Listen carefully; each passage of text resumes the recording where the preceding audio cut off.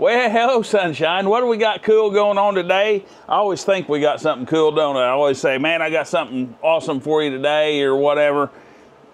I ain't trying to BS you. I always think it's awesome. I guess I'm easily amused. I got an MS361 here. I'll tell you what I've done to it in just a minute, but that's not the awesome part. We're going to put it on Dyno, and that's not the awesome part necessarily. The awesome part, I've wrote some new programs for my Dyno. And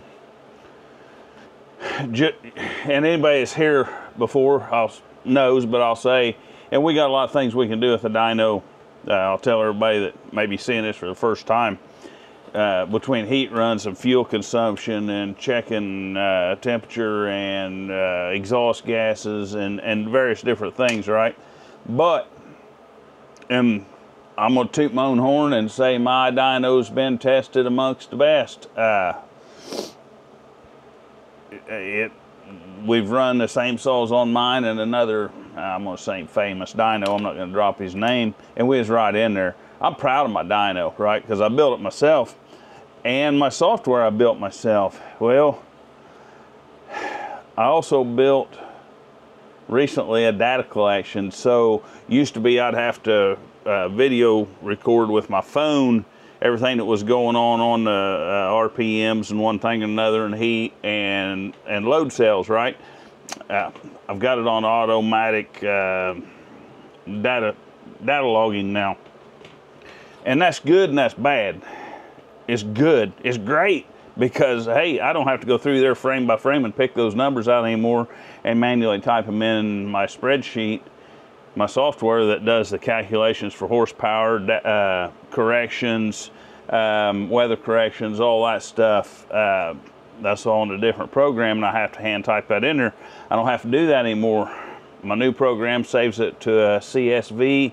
I can just copy and paste that, drop that right there in my spreadsheet. In 2 minutes, I've got a chart and everything. It's not automatic like some of them are. Don't want mine automatic. But I said that's good and that's bad. What's bad about it? Well, what's bad about it is I built it. And it's like a chainsaw. Now this here chainsaw is not mine, so I'm gonna send it down the road, and I won't mess with it again until it don't work right, and he brings it back. If it needs carburetor adjusted, this guy will bring it back. My saws, other than the ones I cut firewood with, I'm always dinking with them, right? I'm never satisfied. I got to keep tearing it apart and doing other things. And I'm kind of that way with my software too. I keep upgrading it and upgrading it and upgrading it and tweaking it. This one here, you might have seen it before on that Husky. I've run it on that Husky. But on the other hand, I used to take 1 or 2 or 3 dyno runs, go through them, pick the best one out. Not necessarily the best one, the best example of the saw. I can take multiple dyno runs now. So if that leaves me up there a little bit, I like that. It took so long to put in dyno runs. A lot of times I'd have took this saw, and now's as good a time as any to tell you what's in it. This saw come to me, it didn't run right, and I pulled the carburetor off. The metering diaphragm was a little stiff, but I didn't think it was stiff enough to keep it from running right. Right now, it could have been. It could have been. Bottom line, I rebuilt the car, started to rebuild the carburetor, didn't have the kit for it. Ordered a kit. That's out of order, but I ordered a kit. In the meantime, I pulled a vacuum on it, and the daggum thing leaked right in between the cylinder and the base gasket, and it didn't blow the base gasket out. Nothing was disrupted, but soap water, you could see it leaking, and then when I took it apart, you can see evidence it was leaking. So we took about 8 thousandths off the base just to clean that up and run our squish down to around 20 thousandths. The cylinder was, it'd been run lean. The cylinder was smeared on the intake side, cleaned up. Did I say cylinder? The piston was scored on the intake side. I cleaned up a cylinder and called Ryan at Wolf Creek. We got us a highway piston we put in here. He sent me the carb kit for it, and a set of caber rings for it. Now, why is the caber rings important? Well, they ain't, but they are. Before the dyno, the way it is now, I would have probably taken and put this thing in the woods for a tank or two of gas, right? Because I know these cabers are going to break in slow. Believe it or not, I'm looking at something right now. Not trying to ignore you, but I'm looking at something. I'm coming up. It's important. The fuel level is right here on this tank. Right here. That's how much fuel's been through this saw. If you turn it on its side from where I filled it up, it'll look like more fuel levels down here. But we've had a little bit of fuel through this saw.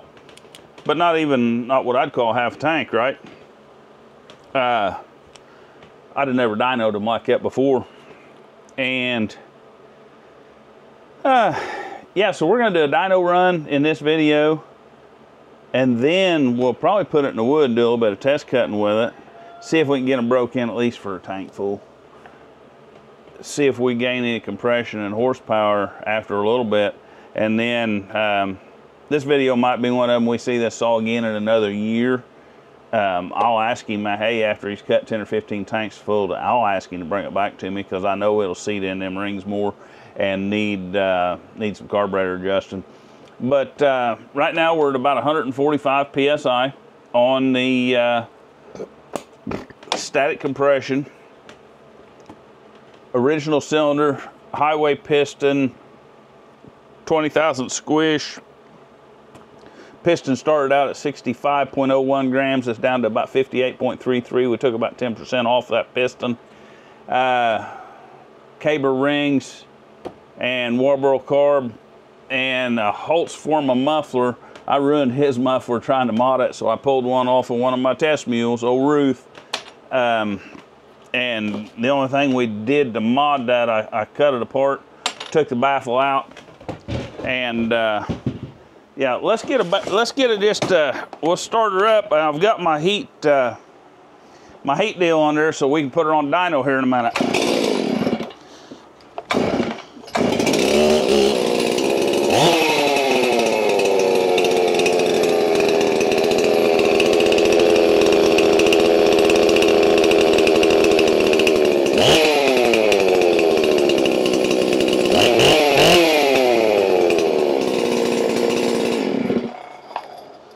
Let's put her on dyno.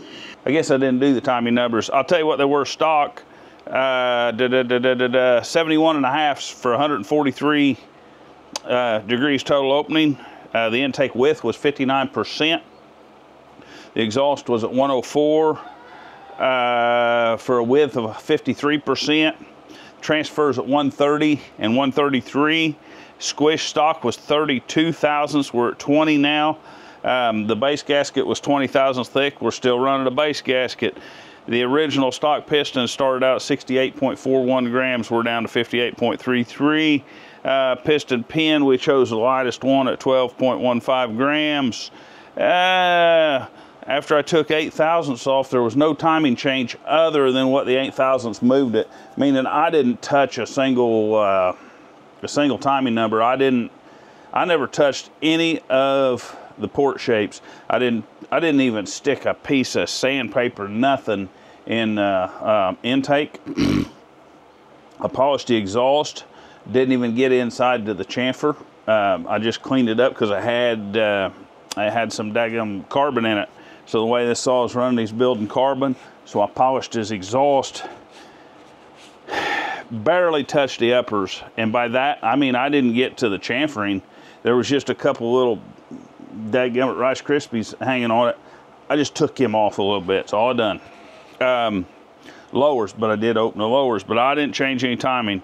So and we've got a set of caber rings in it. Compression's 145, and it's got a whole form of muffler with the baffle removed. Of course, I've done said part of that, but that's what it is. Now let's get her on dyno. Now, like I say, I keep messing around with this dyno software, but, well, same reason the dog licks his butt, just because I can. Now, you guys that's been with me forever, this is going to change a little bit. And even the guys that's been here while I've been building this, there's a couple more videos of this one getting up to this point, and I keep changing it. And I've got some more changes on the way. for other parts of it. This one here is probably going to remain about like this, unless you guys tell me what you like to see different. We still may change it. I've got enough load cells and Hall effect sensors that I'm still going to get my RPM range right here and right here.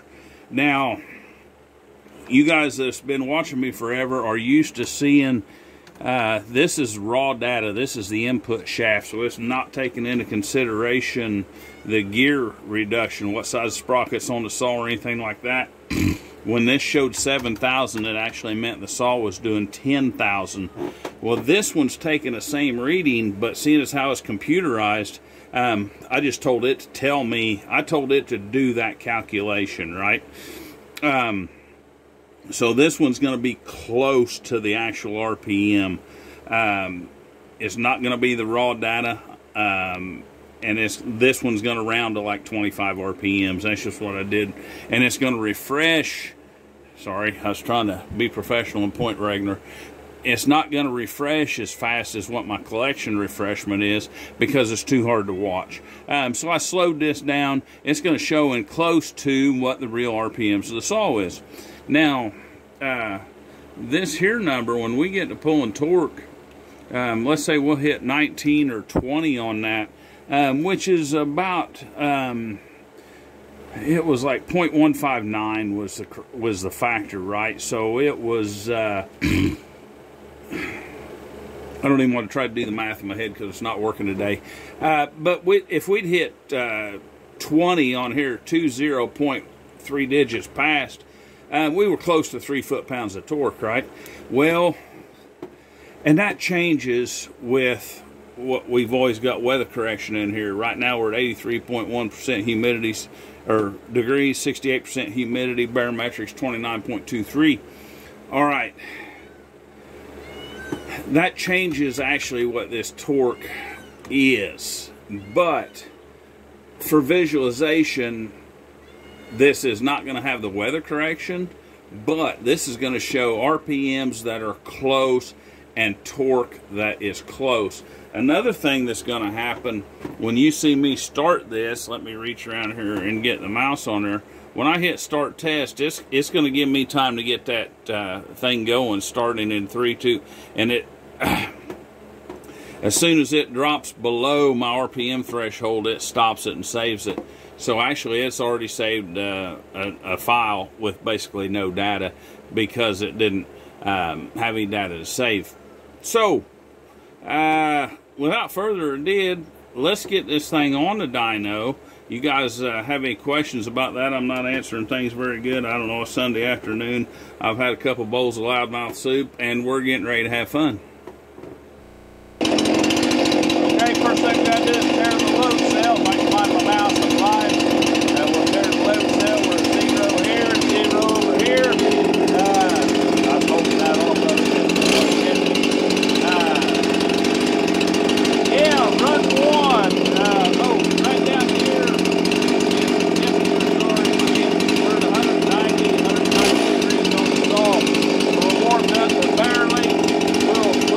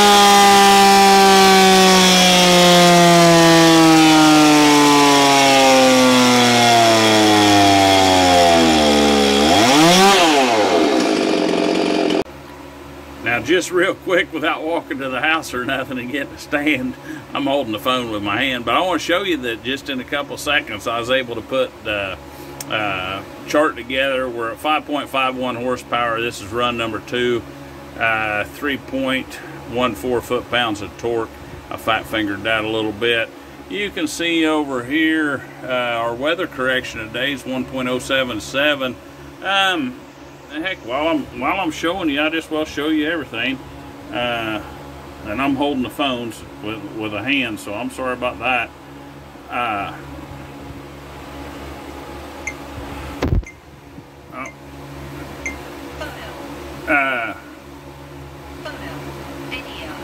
So here's all my raw data, and it continues on down that we had. This is things that are in my spreadsheet. There's 2 magnets on my Hall effect sensor. I'm running a 7-pin drive sprocket on chainsaw, 20-pin driven sprocket. That's the homemade sprocket down here. That's 20-pin. The pump bearing, yeah, believe it or not, 0.0625. That's a measurement on. I'm not going to give away. I'm not going to try to explain the calculation. That needs to be in there to overcome, so I don't have to run just a general dyno correction. The chain torque, that's where I check and see how much chain tension it takes to turn that saw. It makes a heck of a difference. Like the pump bearing, that actually equates to 0.08 foot-pounds of torque. Not much. The chain tension, even at 10 inch-pounds, is 0.29 foot-pounds of torque. And you could just take a dyno correction of 11%, I think's what it is. But it doesn't matter. I calculated if I can. My torque arm length is 2.242, which gives us a factor of 2. That's used over here in another calculation. The air pressure correction, that is our weather correction for today.